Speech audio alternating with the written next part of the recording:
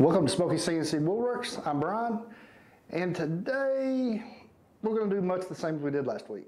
I told you all I probably wasn't going to shoot another one of these for a couple of weeks, but as you would guess, I shoot a video about the machine, and then of course, what do I get? More questions, which is great. I'll sit here and talk about it more today. I'm probably going to actually try to finish out doing the actual machine because I don't know that I'm going to go into the wiring anytime soon. That is kind of a long process whenever I get down to really explaining some of it. And to be honest, I'd have to go back and research some because I haven't wired that stuff in over a year now. I could figure it out, but it is a tedious part of the job. So that's what we're going to do today. We are going to run over and check out the machine. I'm going to go over the gantry, touch up on some things on the rails because I had some questions there. And if y'all notice, I might sound a little different today. Right here, I've got a little lapel mic on. Well, I've got new toys and gadgets. If you saw the last video, I was promoting another channel called Next Level Revelation. And it's with my friend and pastor, Craig Limley. He's also a motivational speaker. And so the biggest part of it's going to be based on the motivational side of it. And there is going to be some parts of it in the church, and because he has got the same energy at both places and really puts out good messages. If y'all hadn't gone and checked him out yet, just do that. I'll leave another link to Next Level Revelation, and I'll leave a link down below for these little gadgets that I'm using. It goes to the affiliate account at Amazon, which I explained a couple of videos ago, where if you buy it, I make just a little bit of money. It's 5 to 10% of whatever it costs. It's not a bunch of money, but hey, any part counts. So I'll leave a link to them. You'll see the camera I'm using. You're going to look at it and go, no. Yeah, it was expensive. But it has a lot clearer picture, has a lot more features, and once I actually learn how to run the whole thing, I probably can make a lot better video. So let's go look at the machine. Let's go. Well, the unfortunate side is the only good way to shoot this is I've got to hand carry it, and my shots aren't always the greatest. So here was one of the questions right off the bat was right here on the rails and the ball screws. People notice that 4 foot, 5 foot, because I'm the same at both ends.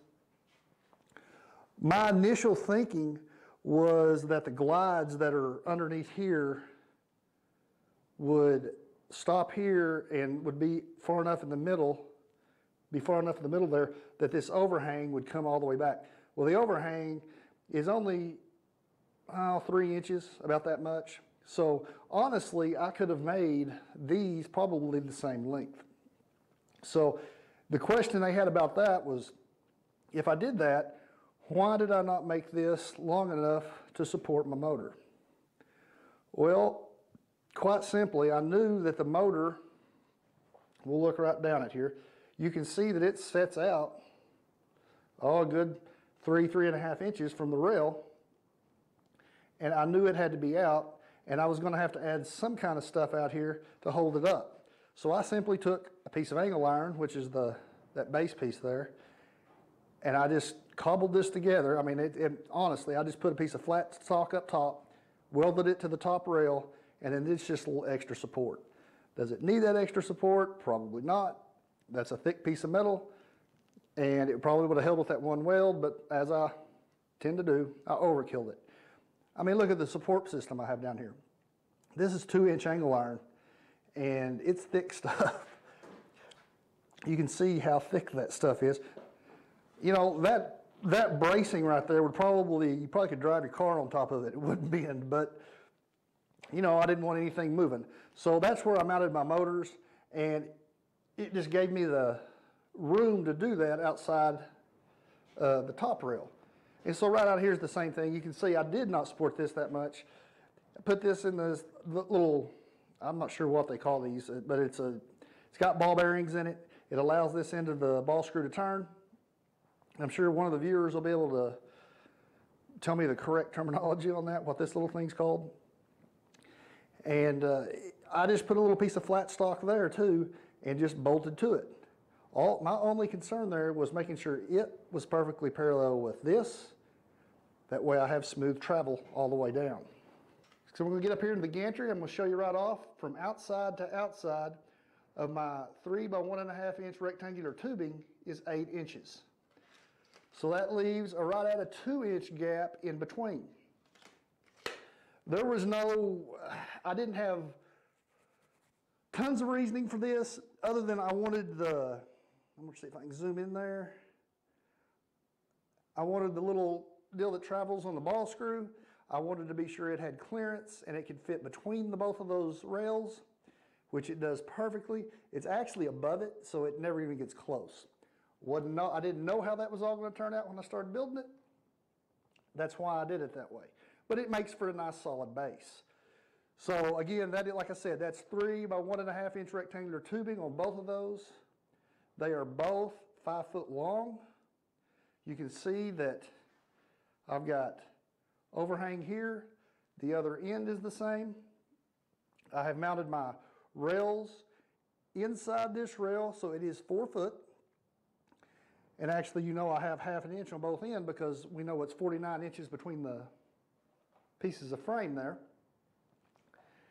And something I didn't account for. Okay, so yeah, it's 4 foot from there to the other end, but we have like 0 distance from the rail. We got 1/2 inch from the rail to that. So when we walk over and look at the spindle setup, spindle where it cuts, look at the side of my little bracing here. Look how much room I'm going to lose when we get over to the side. Right there.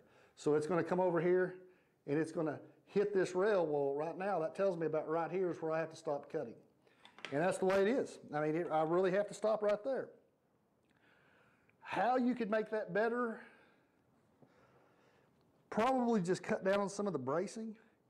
You can see this back here is flat stock aluminum, all 3 of these pieces. And then I've just put little gussets out here with wood just to keep more bracing to it. Probably overkill. I honestly believe if you could mount this Z-travel right here, this carrier that allows it to go up and down, and just mount it to your gantry up top, where again you're going to see a piece of this flat stock aluminum. I mean, look at the bolts in this thing. That is for a glide on this, a glide on this. That's those 8. The glide that's in the middle down the ball screw, then glide on the other rail. And then right here is bolted the plate, which is a 90-degree angle that I've welded. I bolted the Z-travel to it. And so I made them a little bit longer on purpose to put gussets out here. Before thinking about, hey, if I make those too wide, it's going to run into that rail right there. But that's what happened. It does, and so I lose about 8 to 10 inches there. On the y-axis, I lose approximately 10 to 12 inches because I have to stop right here. And from the back of that slide is where I've got to stop because I can't run that slide completely off here. We'll really be in a bind. So by that being 8 inches, we can grab that handy tape measure again. Okay, so we know that's 8 inches there. So we can go from here and look right down it. It's roughly right at 6 inches. When I'm sitting here looking at it, 6 inches to the middle of the spindle. So I'm losing 14 inches total right back here at the back of my machine. I mean, so I'm losing to right there. I cannot go past that point or my gantry will slide off the rails. No pun intended, the whole thing's coming off the rails if it goes past that. But so that's my stopping point. So I actually don't even risk it. I stop about halfway back here on this slat and I don't come any further just because I don't want that mess happening. So I lose that much area. And honestly, my thinking of having the extra area up front was wrong.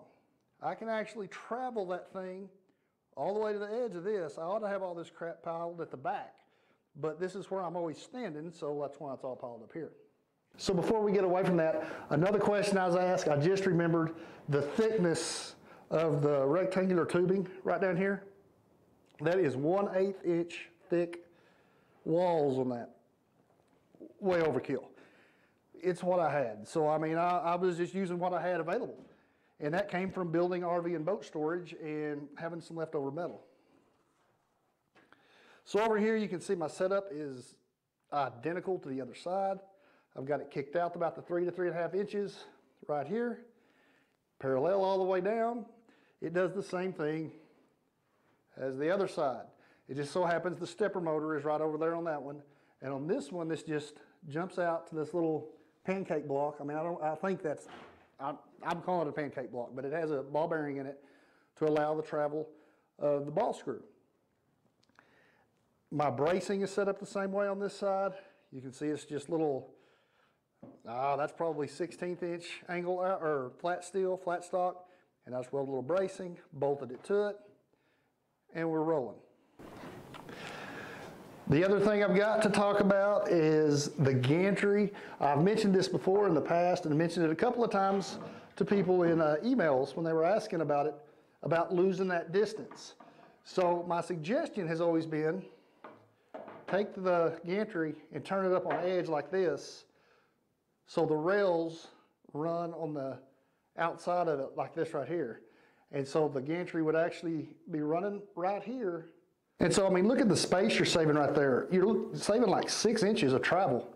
So my 14 just got cut down to 8 if I would turn it up on side. These rails would definitely carry it. Like I said last week, these are 7/8 inch rails. They are a supported rail, so they're bolted about every 12 inches. It wouldn't flex a bit.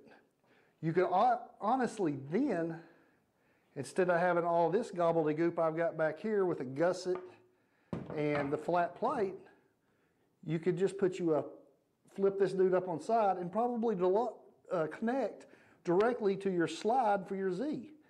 And that would save you tons. That right there would probably give you, that's going to give you, if you do it that way, it would give you a good 1.5 to 2 inches that you could take off of each side. And so you're going to save travel there. And that's the whole name of the game whenever you're doing this. Most recently, when I've been talking to people about their builds, I've honestly been telling them to go ahead and make their linear rails and the ball screws 5 foot. By doing that, you're going to get a true 4-foot table. Mine's not a true 4-foot table anymore because I didn't account for all of the blocks I'd run into, all the travel stops. I mean, I didn't realize I was going to run out of railing here because of how wide the gantry was. I didn't realize I was going to run into the rails on the other side.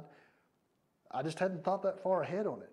But like I said, I shot from the hip on this, so I just had it in my head, built it, and it worked. So I'm not upset. I just, of course, wish I'd done it a little different. So there are a few more odds and ends that I didn't cover. I mean, there's little clamps and little bitty added extras and accessories that some I have, some I don't, but none of it's big stuff. You can look through all the parts whenever you get over there on Amazon, and there are tons of things you could have done differently. You can buy all the mounts that I built myself and just bolt them on. Look sharp, look great, but I was never concerned about the look because I've got to be honest, the YouTube was kind of an afterthought thing.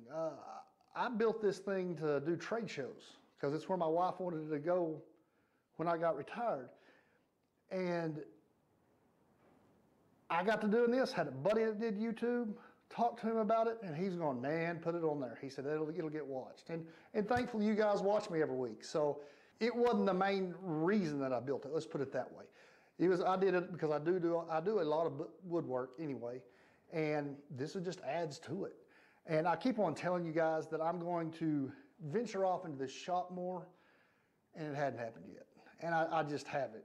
And because I am going to start using this thing for other projects, I will probably start cutting parts for things. One of the things I've been kind of hinting on was a rocking chair. I've been wanting to build a rocking chair. I've got an old one that's shot. I'm going to measure some parts, and I may program them in and let the machine cut them for me so they're exact, and no brainer. I just put it together. But there's stuff like that. And I mean, and I've got other projects out there that I'm going to try to move this into so it can help me. And we're just going to have to kind of see how that goes because that's just kind of another shoot from the hip thing when I do that stuff. I just give it a whirl, and once I get everything worked out, I make a few changes here and there that it comes to be a good product. So that's going to be it for this one, guys. Like I said, go check out Next Level Revelation. It'll be right up there, right up top in the corner. Go see what they're doing over there. You're going to find me do another video about this, about Next Level Revelation, because at some point, I've got to cut the logo for that channel, of course. And so on that one, hopefully I'm going to let you meet Craig, let you listen to him a little bit, because the guy's just captivating when he talks. So that's going to be it today, guys. If you haven't done so yet, please subscribe, and I'll see you all next time.